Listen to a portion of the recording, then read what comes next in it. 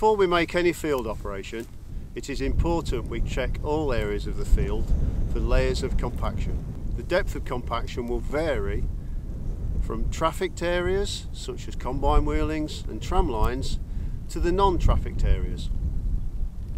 A good way of doing this is with the spade or the penetrometer. From this test dig, you can see the different layers of compaction within the profile. We can see here that the soil within the non-trafficked areas is looser and more friable with good vertical fracturing, whereas the soil beneath the tram line is tighter and shows distinct areas of restriction. This will help us set the working depth of the machine.